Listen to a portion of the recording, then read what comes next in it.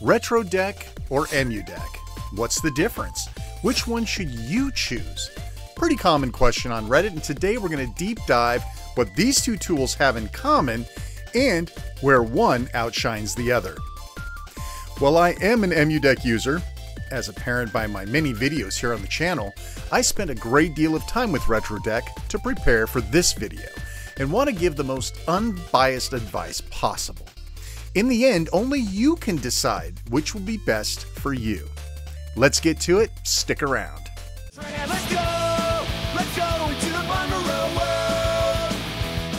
Emulation doesn't get much better than on Steam Deck. So many emulators, front ends, installers, and utilities, it is a great time to get into the emulation scene.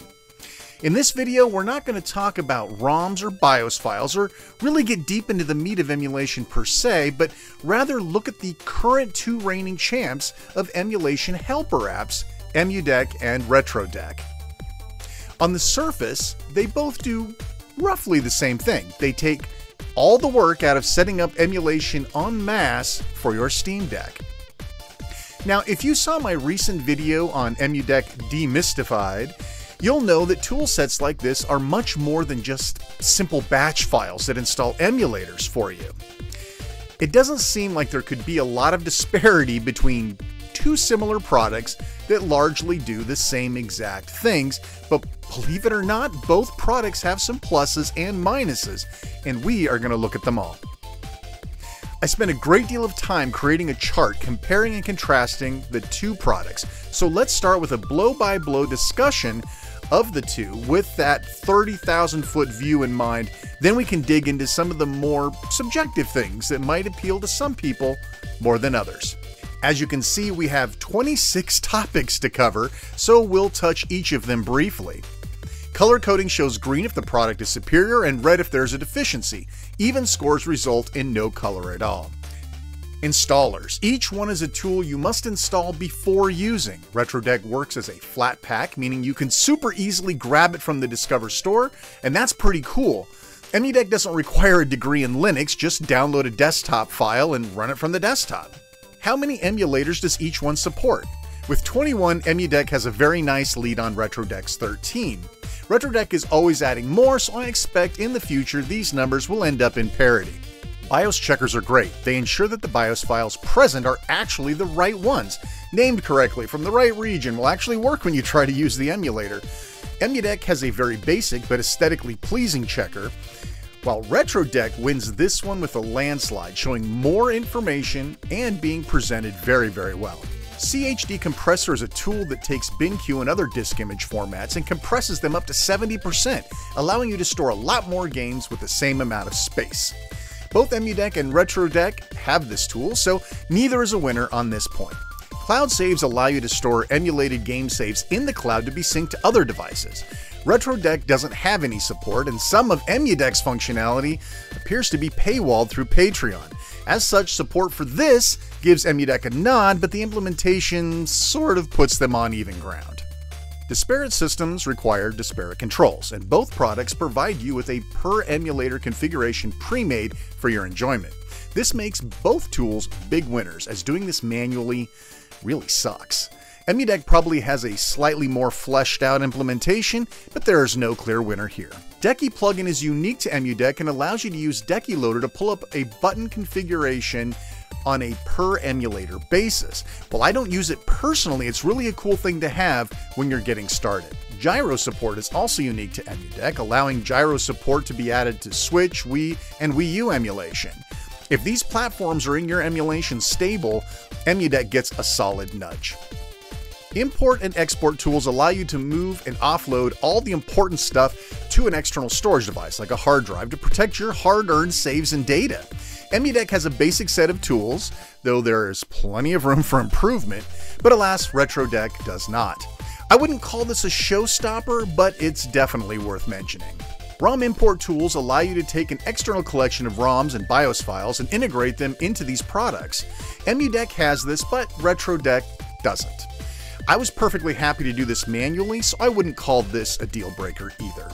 Quick global settings let you set tons of setting up front without reaching into the emulator or the tools themselves. Both RetroDeck and EmuDeck have these features, but I would say that EmuDeck gets a slight nudge here as the presentation is better, in my opinion, and there are more settings that a lot of people would find useful. Screen resolution settings. This is front and center in EmuDeck, but if they exist in RetroDeck, I didn't see them. This would be most useful for those looking to plug the deck into a TV or monitor for emulation play. This will mean more to some than others, but EmuDeck does get the point here. Retro achievements are like awards and trophies, achievements from Steam and Xbox where you get rewarded for performing certain tasks in your favorite old games. Both products support this, and God bless them both for doing so. No winner here. Migrate Install, a feature that allows you to move an existing install to a new location like SD card to SSD or vice versa. No winner here, as both have this feature. 95% of you are not subscribers, and while I am humbled and honored to have over 15,000 subs, wouldn't you like to make that unsub number go down? This will get the channel more exposure by YouTube, and you would have my continued thanks and support.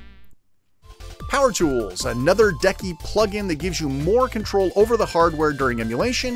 With SteamOS 3.5, we need this a little bit less, so while EmuDeck has it and RetroDeck doesn't, a win doesn't necessarily get a point here. Autosaves are when you end your emulation session and a save state is made automatically, so you pick right back up where you left off. That's not something I'm big into, but since both EmuDeck and RetroDeck have the feature, you're covered either way. Cheats are important to a lot of folks, and while both packages technically support them, since RetroArch is the tool that they both use, RetroDeck has it built into the UI, while EmuDeck does not. Probably not enough to give a point, but certainly is nod-worthy. Rewind and fast-forward features allow you to recover from a badly timed death or skip ahead these long, boring cutscenes. Again, RetroArch is the tool that provides this, and both use it. It's a bit more front and center on RetroDeck, where on EmuDeck, you'll have to do a bit of work. I will give a point to RetroDeck on this one. Paywall. Money rears its ugly head once again. Both products are considered free, but EmuDeck does have a Patreon path that has proven a bit controversial in the past, and some things like early access are paywalled behind it. RetroDeck has an early access version too, and it is not paywalled. Point to RetroDeck on this one. Despite my acknowledge that hard work deserves reward, it is hard to pull this off in an emulation environment. Scrapers are tools that bring metadata and media like box shots, artwork, preview videos, and more to your emulation experience. There are two major services, and both of them are supported by EmuDeck and RetroDeck. No clear winner here.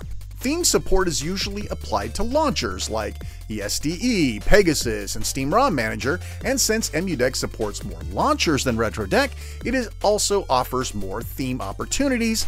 A nod to EmuDeck here. Multi-part ISO checker is available in RetroDeck, but not in EmuDeck. Supposedly, this checks the integrity of your multi-disc game sets and makes sure they are good to go.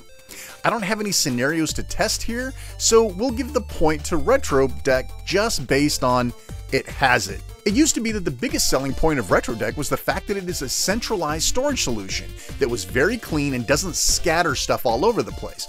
As such, cleanup and uninstall was cleaner. However, during my research, EmuDeck appears to actually clean up better.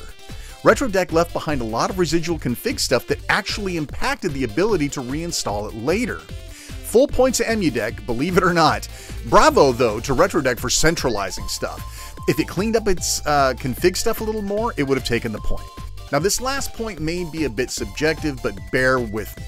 When it comes to UI UX accessibility, rarely does this sort of thing happen well by accident. While I don't know the story with these products, many larger projects bring in a UX UI specialist to help. Let's be honest, EmuDeck as an app is clean. It's well laid out, and it wasn't always, and it's easy to find stuff. RetroDeck is loaded with nested menus that feel very old school DOS-like. If you've ever set up a RetroPie machine, this may feel familiar to you. It isn't that RetroDeck isn't functional, it's just not as functional. It is easy to dismiss this gap by saying once everything is set up, ESDE is ESDE, right? Shouldn't be a big deal, but when it comes to weekly tasks like upgrading emus and configs, EmuDeck is just so much cleaner and easier. Word on the street is, though, that RetroDeck has a big UI update coming, but it isn't here yet, and I have to compare with what I have. We'll reevaluate later, but right now, EmuDeck gets the win here.